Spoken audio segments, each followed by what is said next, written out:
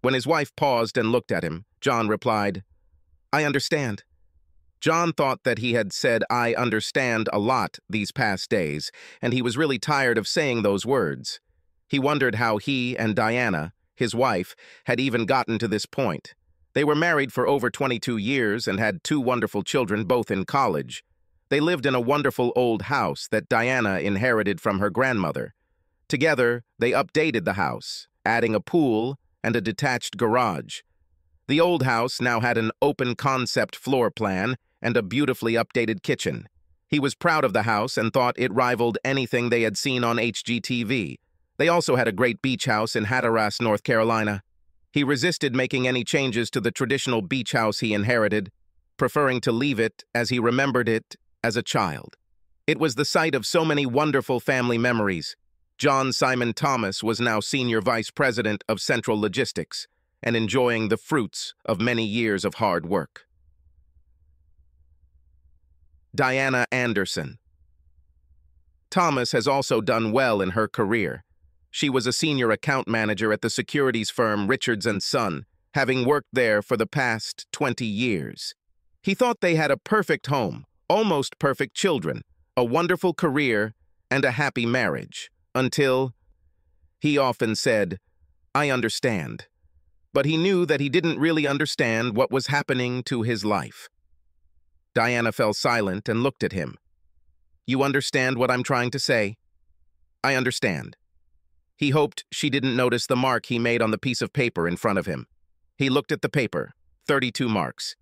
In the past 2 days, he has said, "I understand," to his wife 32 times. It's time to end this debate.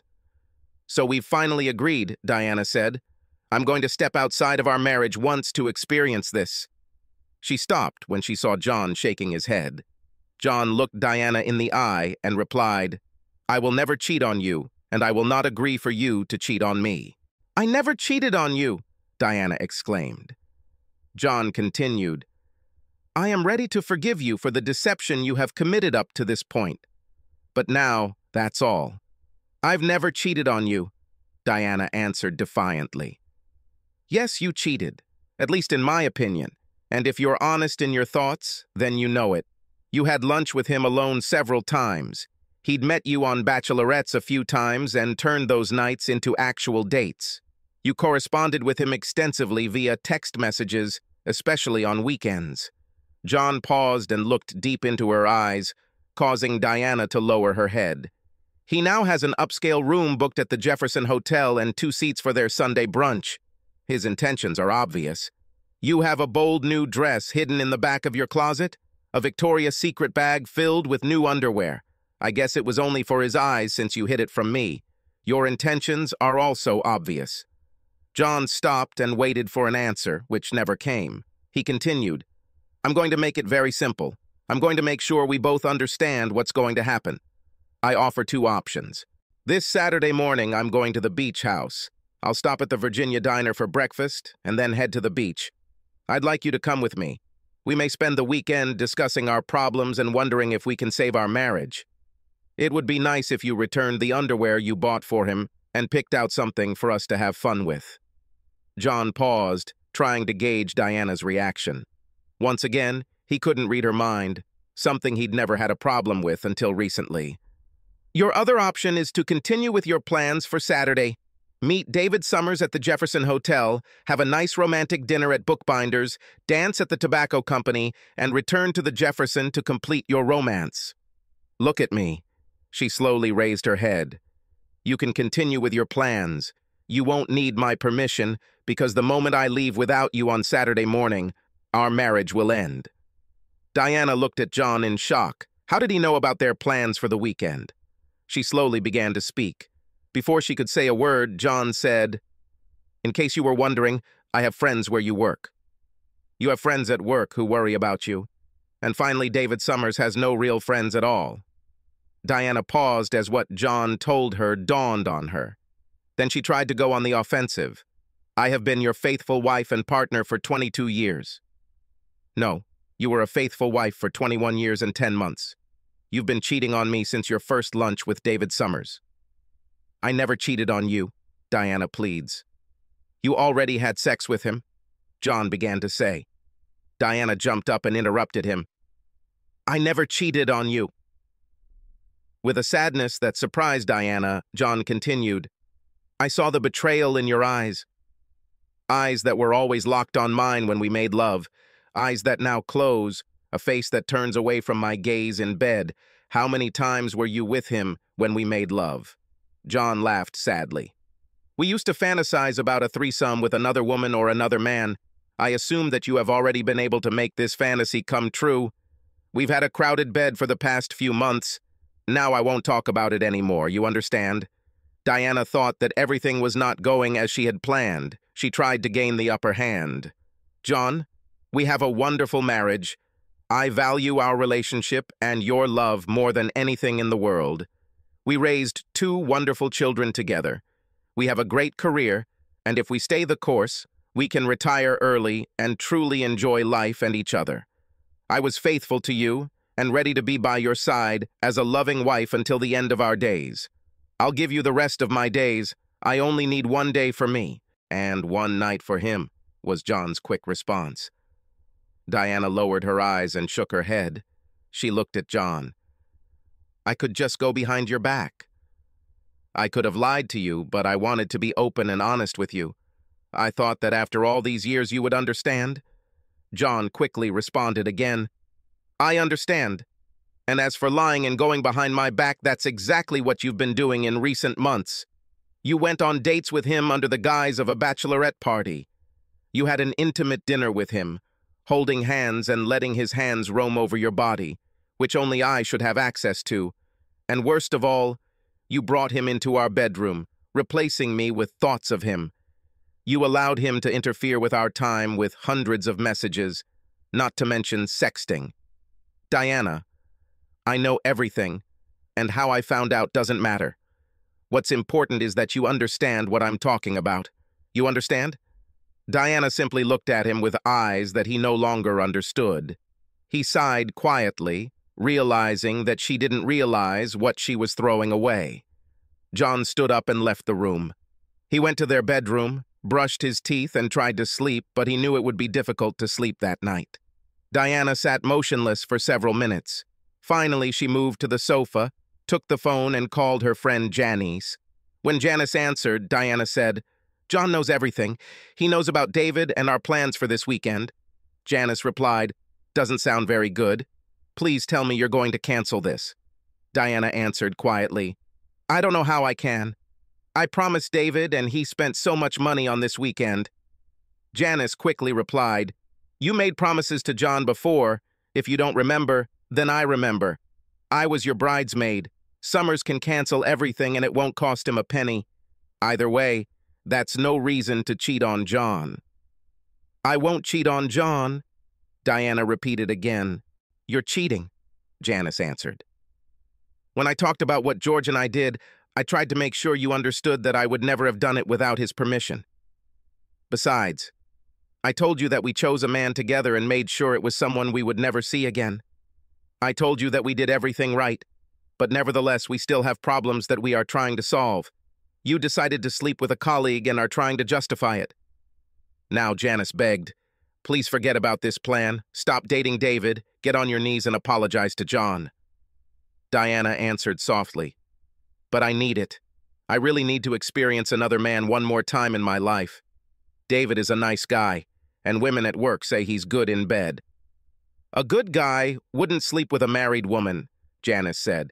Think about what you're risking just to become another notch on his bedpost. I won't become another notch on his bedpost. He is attentive to me. Janice wanted to scream into the phone. Don't you understand that this is even worse? I met David at our bachelorette party. He's a nice man, but he's nowhere near what John is. You must understand this, right? I understand, Diana whispered. Janice pleaded. Please think long and carefully about your decision. This will affect all the people you love for the rest of your life. Diana said quietly. I thought you would understand. I thought that you, more than anyone else, would understand why I need to do this. Janice tried to reach her friend again. Diana, The problem is not that I don't understand. The problem isn't that John doesn't understand. The problem isn't that your kids or your parents or your friends won't understand. The problem is that you don't understand. I beg you not to do this." Deanna answered in a decisive voice, "Well, John knows what I've been doing up to this point, and he didn't stop me. He won't like it, but he'll let me do it. He will understand how important this is to me. Now I need to get some sleep." After finishing the call, Janice turned to her husband, George. She didn't understand a word of what I told her. "I'm so sorry I told her about our experience," George replied. "I thought we agreed that this would remain strictly between us." Janice was a little confused. "I needed to talk to someone about the problems we were having." I never thought that this would give her any ideas. George hugged Janice and said, "I know, and I'm not angry. I must admit, I also talked to John about our problems." Janice lowered her head in obvious embarrassment. "You told John. I can imagine how he reacted. Did he suggest throwing me to the curb or branding me a slut on my forehead? I thought you knew John better. He asked me a series of questions. My answers to these questions got me thinking about us. After I finished answering his questions, he told me, 'You two got into this together. You made this decision together. It turned out to be a big mistake, but you two did it together, and only you two can correct this mistake. As long as we continue to be together, work on our relationship together, everything will be fine.' He made me realize that we were in this together, and we were both trying to solve our problems. This may be the reason why we are still married." Janice began to cry. She said quietly, "This may be the reason we are married, and we may be the reason he gets divorced." George shook his head, hugging his wife. "Don't blame yourself if they break up. John's right. If they don't get through this together, they don't stand a chance." Diana slipped into bed and realized that John was awake. He turned his back to her, and they both moved to opposite ends of the bed. They were separated by 2 feet, but the distance seemed to be measured in miles. They got up with their alarm clock and went about their morning routine without saying a single word to each other. After Diana left for work, John relaxed for a moment and checked the list in his hands. Today and Monday, he took time off from work. John walked through every room in the house, photographing each room and its contents. He cataloged the contents of each room and noted the items he wanted to keep. He copied all their wedding and family photos from the cloud onto a flash drive. He left their wedding album on the coffee table, not daring to open it. The apartments he looked at were nice, but he knew he would miss this house. He will keep all the wonderful memories, but he will miss being here. He will miss the woman he couldn't stop loving and the life they built here together. John went to meet Sandra Lewis, who came highly recommended to him. The settlement she offered was very simple and straightforward. Diana will get the house and her retirement plan. John will keep the beach house and his pension plan. He will pay off her car and all her credit cards. A portion of their investment accounts will be set aside for college tuition and $10,000 for each child as an endowment fund. Then they will split the remaining funds 50-50. John looked up at the settlement offer and simply nodded his head. Sandra said, "We can submit the papers on Wednesday morning." John nodded again, stood up, shook her hand, and left the office. Sandra Lewis realized that her client had said very few words to her since he hired her for his divorce. All their communication was carried out via email. She sensed sadness and resignation in him. She sometimes wondered why she chose family law as her specialty. John headed to the bank. He opened a separate account, transferring half of the old account to his new one. He emailed the direct deposit change form to his company's HR department. Later, at home, he will change his payments to his new bank account. He then went to their investment banker. He confirmed that both of their signatures would be required for all invoices and transfers. John informed him that his lawyer, Sandra Lewis, would seize the accounts the day after Diana was served. John was disgusted by the expression of pity and concern on the faces of his longtime advisors. He realized that they were just the first of many of their acquaintances who would have the same expression on their faces when the news came out. The thought of having to tell his children about the divorce almost made him sick. Diana tried to avoid David Summers at work as much as possible. At lunchtime, they met at Maria's Cafe, a small restaurant that he liked to call their place. She was quiet and refused to hold his hand. John knew about their every move. She could not shake the feeling she had all day that they were being watched. David Summers paid no attention to Diana's mood. "I'm excited about this weekend. Hotel check-in is at 3 p.m. Do you think we could meet a little earlier than planned? Maybe we could have a little fun in the room before we go out to dinner?" "I don't think so," was Diana's restrained answer. Back in the office, Diana tried to do something, but kept looking around the office. She realized that at least one, and possibly more, of her colleagues were acting as spies for John. After a couple of fruitless hours, she closed up for the day and left the office. Walking down the hallway, Diana greeted two new interns in her department. She stopped and looked back at the interns. She couldn't help but notice the distinctive Central Logistics logo on the hoodie one of them was wearing. John completed all the tasks on his list. It was 2 p.m. and he realized he hadn't eaten all day, so he decided to grab a snack. When he sat down at a table in Maria's Cafe, the hostess came out and greeted him with a hug. John hugged her tightly and asked, "How is Ben doing?" Maria smiled. "He's doing great. He made the baseball team as a rookie. He's so excited. You know, James has been a great training partner this winter. Your son changed everything." "Well, James is thrilled that his roommate will be on his team," John replied. Mary sat down next to John and said, "They were here again for lunch today, but all was not well in paradise." Diana was very nervous, and, of course, Summers did not understand anything. "He may be clueless, but he's going to sleep with her this weekend," replied a dejected John. "Don't rush to give it up. She must be a special woman to have been married for so long. She realizes her mistake, and I just pray that it happens sooner rather than later," Maria replied. "So, Maryland crab cakes with broccoli?" John smiled for the first time that day.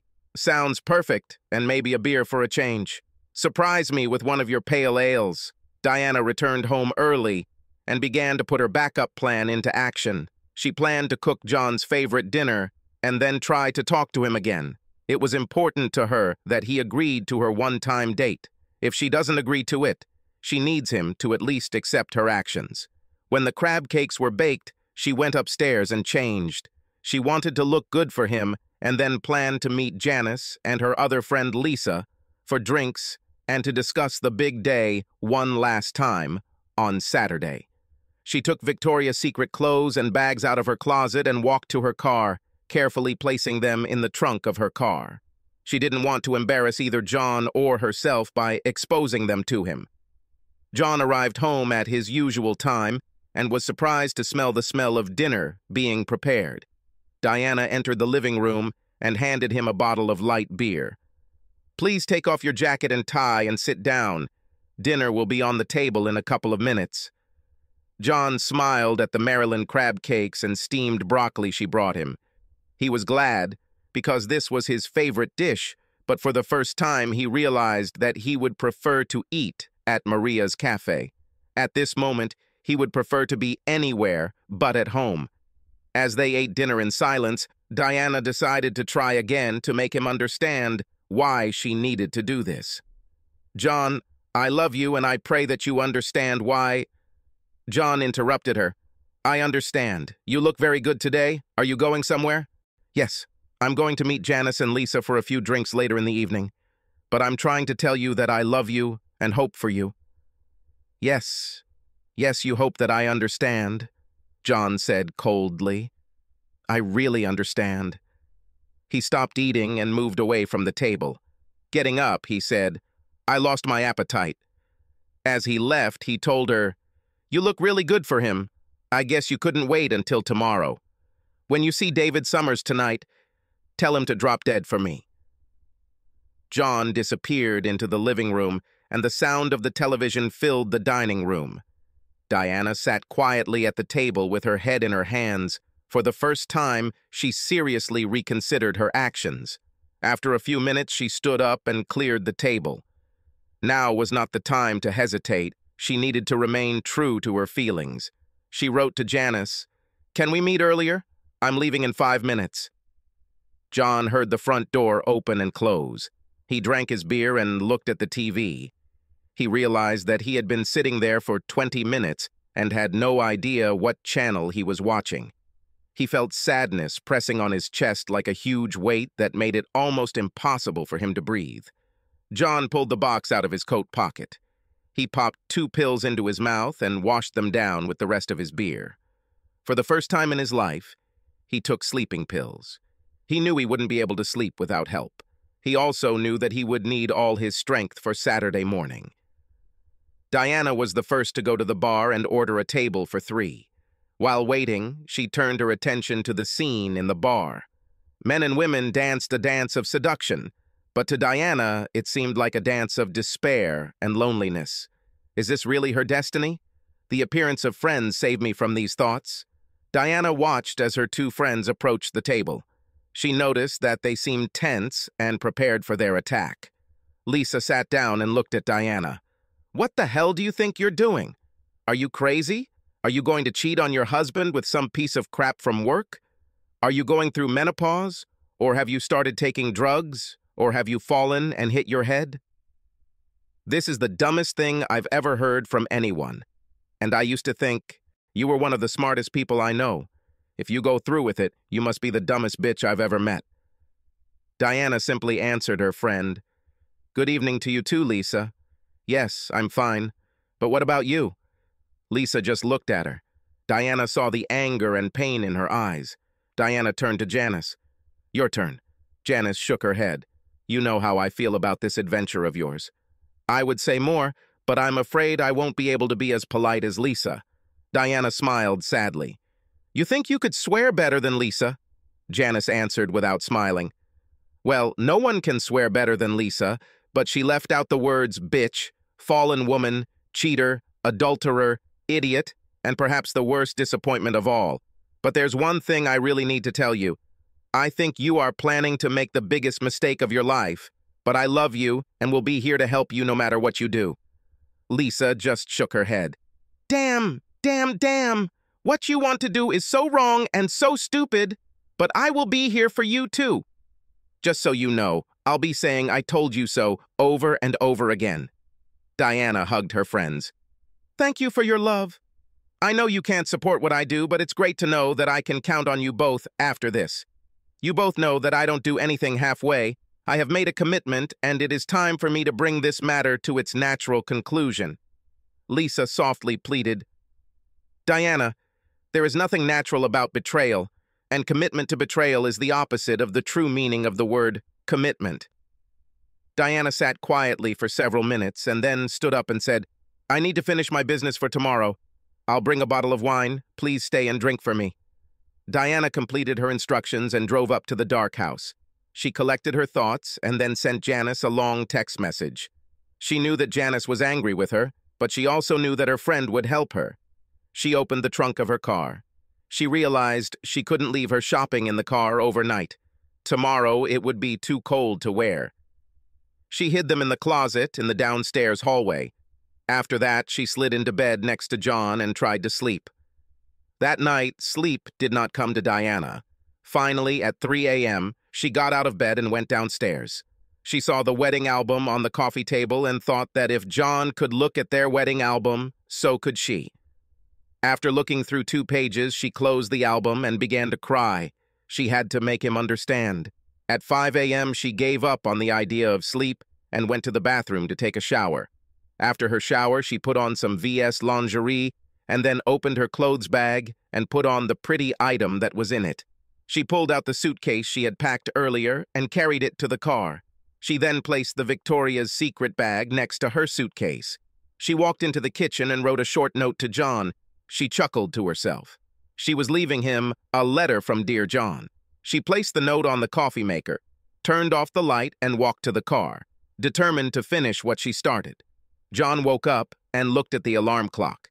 It was 6:15, and when he turned around, he realized that he was sleeping alone. The thought occurred to him that she had not waited for this evening. He pushed her towards David Summers. He imagined that she was lying in David Summers's bed, and this picture struck him to the core. For the first time, he overestimated himself. Should he have just let her have one night to test another man? She promised to belong only to him after that one night. Did he really lose his life's happiness because of his ego and pride? Reflecting on his plight, John realized that he would never be able to love her again if she went to David Summers. He could live with her putting her children first, because that's what a mother should do, but he could never live with her putting another man before her husband. Over the course of 22 years, they both earned each other's respect and loyalty. She expected nothing less. He wouldn't accept anything less. He hoped she was home. Maybe she was sleeping in one of the other bedrooms. John checked all the bedrooms and found no sign of her returning home that night. Entering the kitchen, he saw a note on the coffee maker. He opened the letter and read the short note. "Please understand," was all she wrote. John fell back into one of the kitchen chairs and began to cry.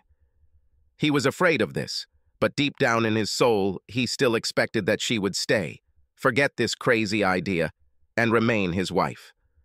Having prepared the coffee, he went upstairs. He quickly showered and dressed, then filled a duffel bag with some clothes and went downstairs. John filled his thermos with coffee and headed to the front door. Taking one last long look at the house that was his home, he turned off the light and closed the door. The cold morning air hit his face as he walked down the steps. He had forgotten to start the car, but he thought the cold would help him wake up and perhaps snap him out of whatever daze he was feeling. As he walked to his car, he realized that the engine was running.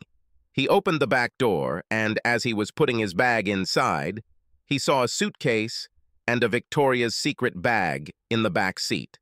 In the passenger seat, he saw Diana sleeping in the car. He quietly closed the back door and paused, reaching for the door handle. He cried tears of joy at the sight of his wife, his love. Now he knew they had a chance. John took a deep breath and opened the car door. As he got into the car, Diana stirred and looked at John. "Good morning," she whispered quietly, rubbing her eyes. "Good morning." After a short pause, he asked, "How long have you been here?" Diana looked at her watch and replied, "About 2 hours. I couldn't sleep, and then I was worried that you would leave without me, so I decided to wait in the car. I gassed up the car and bought us a dozen Krispy Kreme donuts for the road." John opened the box of donuts and said, "There are only 7 donuts here." Diana finally woke up and answered, "There were a dozen between us, and I've already eaten my share." Smiling, John grabbed one of the donuts and let it melt in his mouth. "This will tide me over until we have breakfast at Virginia's diner. What do you think of their country ham and cookies and cream?" Diana shook her head. "I'm not dressed to go to Virginia's diner." John was confused. "Diana, there is no dress code at the Virginia diner. You can wear whatever you want there." Diana smiled. "I know that you can wear almost anything, but you can't not wear almost anything." After she finished speaking, she opened her coat to show John a purple lingerie set. "Well, it's almost nothing," John agreed. "Is the coat new?" Diana replied, "Yes, I exchanged my dress for this magnificent coat. In case you didn't check out the Victoria's Secret bag, I returned those other lingerie items and bought these items especially for you." Diana put her hand on his chin and lifted his head so that he looked into her eyes. "This outfit and the body underneath are meant for your eyes and your eyes only, for all the days and nights of our lives." After a short pause, she continued, "I'm sorry for the hell I've put you through these past months. You were right about almost everything. There were only 2 things you were wrong about. Last night I got dressed for you and no one else, and I actually met Janice and Lisa. The second thing you were wrong about was that, when we had sex, I had sex with David. David never came into our bedroom. I didn't close my eyes to think about him, but I couldn't look you in the eyes because I was so ashamed of what I wanted to do. I'm ashamed to admit that the shame I felt didn't stop me from planning to be with him." She looked at him and said quietly, "Now I really understand." He kissed her. They had a lot to talk about. They had a lot of work ahead of them to repair their marriage, but his heart leapt with joy when he realized that she finally understood. As John drove past the Virginia diner, he looked at Diana. She fell asleep again soon after they reached the highway. He remembered everything he did on Friday. They had a lot to talk about, and he knew that any honest conversation had to include his confession. John remembered that evening 7 years ago. He was in San Francisco for the quarterly corporate meeting. At that time, he was the head of the department, and his adventure brought huge results to the company. Foreign companies were buying up their American competitors, but John saw an interesting opportunity. He advocated the idea of buying an Italian company with excellent engineers but serious financial problems. His mentor, the CEO, approved the purchase, and it was a great success. The purchase brought them several teams of experienced engineers. The big plus was the access to the European market that this company provided to the rest of the corporation and the strong presence of the Italian company in the Chinese market. The deal ultimately brought in billions of dollars.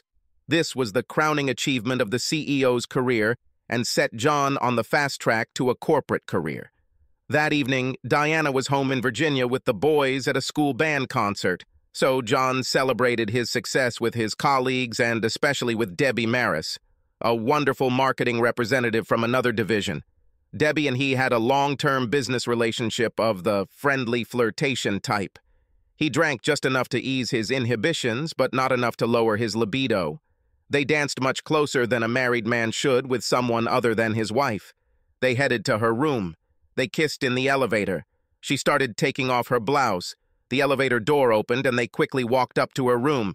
He watched as she unzipped her skirt and, standing naked in the open doorway, reached for his hand. But John couldn't move. He realized that it was physically impossible for him to enter this room. The excitement is gone. For the first time in Hooers, he thought about his wife and the wonderful family he had at home. He looked at the beautiful Debbie Maris and could not think of a single reason to enter the room. He took 2 steps back and then ran. Literally ran. Back to the elevator. He went into his room and took a shower, wanting to get rid of Debbie's smell. It was 1 in the morning in their house in Richmond, but he called Diana. He needed to hear her voice. After several rings, she sleepily picked up the phone. John assured Diana that he was fine and nothing bad had happened, and then told her the good news. He told her about the success of his adventure and his promotion with a huge increase in salary. He cried as she excitedly told him how proud she was of him and how she always knew he would succeed. She told him how much she loved him. Through his tears, he realized that he had almost shared one of the greatest moments of his life with the wrong woman. Diana's opinion and happiness were all that mattered to him. When John drove to the beach, he knew he had to tell her. He had to make her understand why he truly understood her feelings. He was in her shoes, and that is why he could listen to her and honestly say, "I understand." David Summers sat alone in Fred Davis's office at Richards & Sons. Fred was the vice president of human resources, and David was sent to his office as soon as he walked in that Monday morning. He didn't understand why he was here. Okay, he'd recently missed a couple of deadlines in his pursuit of Diana, but he felt like he could catch up quickly. The meeting confused his plans for this morning. He needed to talk to Diana about what happened over the weekend. Not only did she set him up, but she also sent 2 of her friends, Janice and Lisa, to tell him about it. David remembered how afraid he was of this woman, Lisa. His father served in the Navy for 25 years, but he couldn't hold a candle to the way this woman could swear. She embarrassed him right there in the lobby of the Jefferson Hotel. He recalled that even the hotel security seemed afraid to interfere. As he turned to return to his seat, he froze when he saw the photograph on Fred Davis's desk. It was a family portrait of Fred, his 3 sons, and his smiling wife. Now he knew the name of the woman who had scolded him so thoroughly, Lisa Davis. Now he understood why he was here. Subscribe to our channel so that your second chaff doesn't cheat on you, and go ahead and listen to the next story, because this story is nothing compared to the next one. If you're under 18, don't even think about listening to the next one.